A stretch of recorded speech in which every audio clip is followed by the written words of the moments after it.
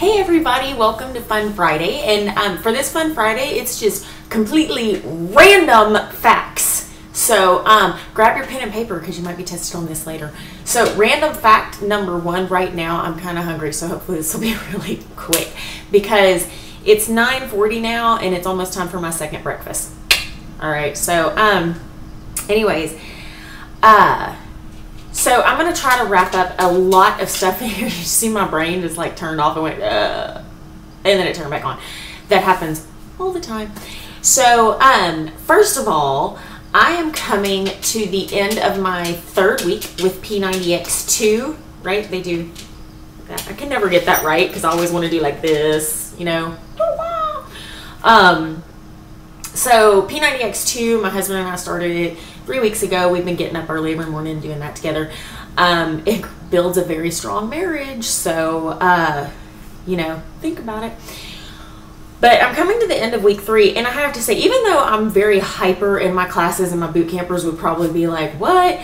I have been so tired this week. This has been my body tired week. And what I mean by that is anytime that you start a program, a new fitness program, by week, you know, week 1, you're excited. You're like, I'm going to change my whole life and it's going to be great. And I'm going to lose like 15 inches off my waist and my kids are going to behave better. And I'm going to get paid just to walk down the street because I'm going to look so good. Okay, and so you're excited week 1. Week 2, you still have a little bit of the motivation and you've got some inspiration because usually week 1, for a lot of people, they tend to drop some water weight, you know, just because they're doing something different.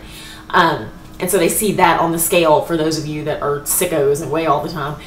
And then they're like, sweet! And then, you know, week 2, you keep going. Well, by week 3, your body is going, okay, this is stupid. I put up with it for a couple of weeks already and I don't want to do it anymore. And so it kind of, you know, goes through. So this has been my tired body week and it didn't help. I did, you know, trainings over the weekend and I've been practicing a lot of choreography. So, you know, all of that, tired body week, still made it through.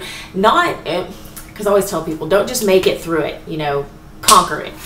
And I feel like I've done that. So I'm pretty pleased with that. I do my actual official weigh-in for the first 30 days of X2 next Friday. So I will let y'all know how that goes. If you tune in and I'm crying, no, I'm joking. It won't be like that. It'll be fine. So completely random facts. We've got some more of those. I debate on what all I'm gonna see. Fridays I love because Fridays I get to be incredibly real and I don't have to be, you know, overly informative or anything. But another like really random thing for those of you that, you know, may know but don't really, there's always music up here. Okay, there is always a song of some sort. And right now I'm doing a lot of hustle choreographies. I've got this song over and over again. You know, the Jack and Jill went up the hill, each with a bucket of quarter. Okay, and yeah, she's a working girl.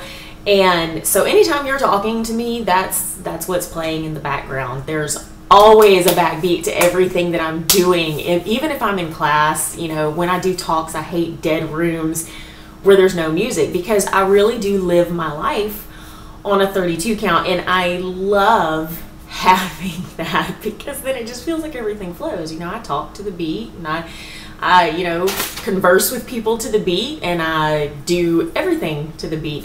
And I've been teaching kickboxing for so long, and my husband and I joke around because, you know, I could kick anybody's butt to a beat. So as long as I've got some music with me, we're good to go. But I always have choreography, music, all of that going on. And then, you know, on top of which I try to, you know, I try to learn names, but I'm going to tell you right now, fact about me is when you tell me your name, if we meet out and about, I won't know it the first time because in all honesty, there's something that goes on in my head. And when somebody says the phrase, my name is, what I hear is, my name is, and I'm like, oh yeah, that's great, yeah. And then I have to ask you like 2 or 3 times later, what's your name? Usually by the 3rd time, I'll just promise that I'll remember it, and usually by then I do. But there's, you know, all this stuff. I'm in a thing in my small group at church, the 40 Days in the Word. We're learning Bible verses, and I am memorizing them. I'm setting them to music, okay? I ain't gonna lie. I sing them in my head. And that comes from when I was in elementary school. I went to a private school, and we were taught our multiplication tables to we sang them. 2 times 2 is 4, 4 times 2 is 8, blah, blah, blah. And that's how I still will do things. So I'm always like singing in my head to try to learn things. And that is also why my children do not like for me to help them with their math homework. They usually just wait for their dad to get home. Because my motto is, when in doubt, sing it out. So you can take that one and steal it if you want to. Anytime your day is going kind of wonky, just, sing a song about it. Random. We are doing severe randomness today. So one of the things that I did want to pass along to you is I believe very, very, very highly in personal development. So personal development is you're always working to be better, not to be perfect. I don't want you to confuse the two because they're very different, but to be better in whatever it is you do. Maybe it's, maybe you're a manager, maybe you own your own business, maybe you train people, maybe you don't, maybe you're trying to reach a certain fitness goal that you have, maybe you're just trying to raise your kids, but we're always striving to be better, and personal development is one of the best ways to do that. So I always beg of people, read. If you want to succeed, you have to read. You can sing that out. And right now, the book that I'm reading is Entree Leadership by Dave Ramsey, whom I have the utmost respect for. And I really love the book. It's a very easy read because it's funny. He has some funny punchlines in it and stuff. And I highly recommend it, especially if you're in a position of leadership. By the way, moms, whether you stay at home, whether you work, read it. It's going to make a big difference because, in all honesty, if you have children, moms and dads, if you have children, you're leading them to be better people in the world, because I certainly, for one, don't want my children to be just the same old, same old. I am raising them to, I want them to raise the bar. And my kids, they get it all the time. I picked my son up from track practice the other night, and he was just exhausted, and he said, I can't run the long distances. And then for the next 15 minutes to our next stop, he got the whole long, drawn out speech about can't and the will, and you can say it's hard, but you can't say I can't, and blah blah blah blah blah, and he probably sometimes wishes he just wouldn't tell me anything.